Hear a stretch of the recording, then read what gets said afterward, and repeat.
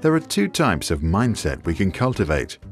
One that embraces problems as opportunities to learn, and one that avoids them, often out of fear to fail. People that avoid conflicts can be described as having a fixed mindset. Those who see problems as interesting challenges have a growth mindset. Sometimes we like to switch from one to the other. People have a fixed mindset because they believe that basic qualities like intelligence or talents are fixed traits and that these traits are responsible for success. They often like to document past achievements. With a growth mindset, people believe that new abilities can be developed through practice. This view creates the love for learning that most great leaders and artists have in common.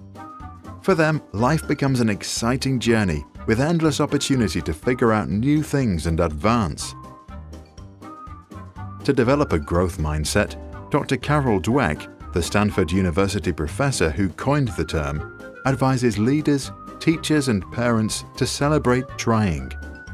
Teachers should applaud students for any grade if they studied hard. Parents should encourage their children to develop any new skill they are interested in. Doing this will make them learn the skill of learning, which will also help them back in the classroom. To illustrate the difference in everyday life, let's observe two imaginary kids. Jay thinks you've either got it or you haven't. Anne knows that she can learn anything if she wants it enough. At physical exercise, Jay avoids challenges. When it's time to jump over the vaulting horse, he's afraid to look stupid and be laughed at. Anne embraces any challenge. It's exciting, it's fun. She knows that failing is part of learning, and if she tries hard, at the end nobody will laugh at her. Jay avoids feedback. If the teacher tells him how to improve an assignment he has been working on, he takes it personally. Anne knows that to improve, she needs to listen to constructive criticism. She also understands that it's not her that is being assessed, but the results of her work on that one day.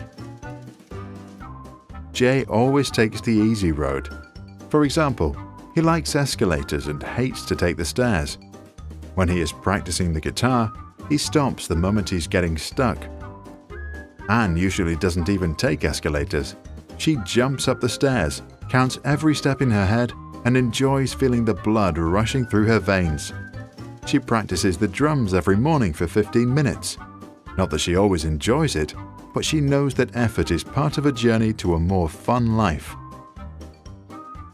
Anne likes to see others succeed. It inspires her. She knows that if she motivates her friends to get better, she herself is likely to grow too. If his friends try new things and succeed, Jay feels threatened. He's afraid that their success will put pressure on him to do more with his life too. Modern companies look for employees with a growth mindset because they solve problems and persist despite obstacles. To spot the right ones, some ask during the interview whether the job applicant believes if managers are born or if management is a skill learned. Jay thinks that managers are born. Anne gets the job. Neuroscientists support the idea. They confirm that the brain grows like any other muscle in the body, with training. Studies show that adopted twins tend to have higher intelligence compared to their siblings who stayed with their biological parents. The difference appears to come from the higher educational levels of adoptive parents and shows that nurture is more important than nature. A simple switch in how a person views a situation can mean the world of difference. Not just the outcome of that situation, the outcome of that person's place in life.